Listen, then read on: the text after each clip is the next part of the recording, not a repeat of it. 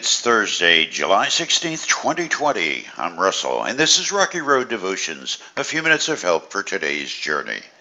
Our devotion today is entitled, Years Ago and This Year.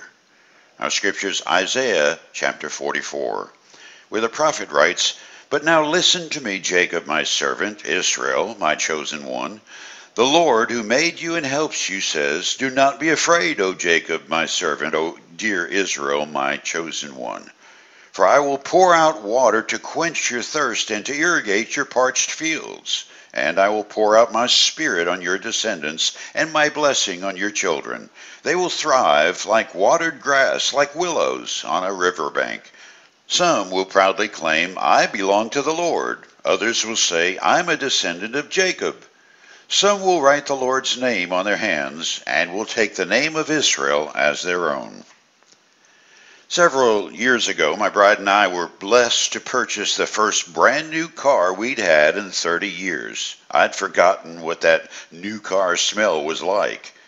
Our daughter gave us a set of white fuzzy dice as a reminder, a funny reminder of the 1950s fashion statement. Back then, anybody who was cool had fuzzy dice hanging from the rearview mirror. Back then, we watched Andy, Barney, Aunt Bee, and Opie on TV.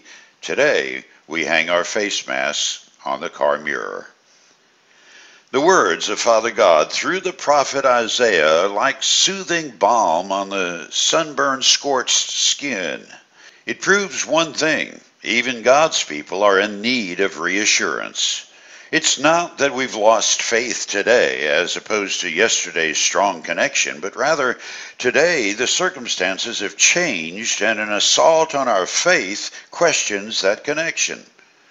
It's normal to run to your parent in times of crisis or when you've been in a struggle. We see that over and over again in the Psalms. David wants to reach out and feel the embrace of his heavenly Father. In Job, a man of intense faith and godliness, he constantly asks for clarification on the why of his troubles.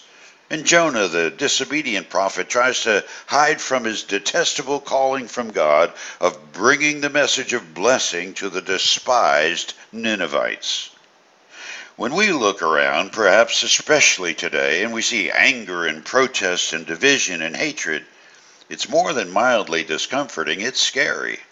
And we need God's comforting voice telling us He's with us and it'll be all right. As a pastor, just one of many thousands of pastors, I'm always concerned about how the church is doing and if we're doing enough to pass along the faith to the next generation who will take the reins and help steer the wagon for the generation that comes after theirs. I don't think you can be a pastor without that concern. The first time I felt that concern was as a young man, seeing firsthand the results of the God is dead movement, where the prevailing thought was that God, if ever such a being really did exist, must now be dead, and we're on our own in this universe. Among ministers and the faithful laity was a deep concern that the church could not survive such an onslaught of unbelief. There was a wave of people leaving the church, particularly young people, the so-called future of the church, and it was astounding.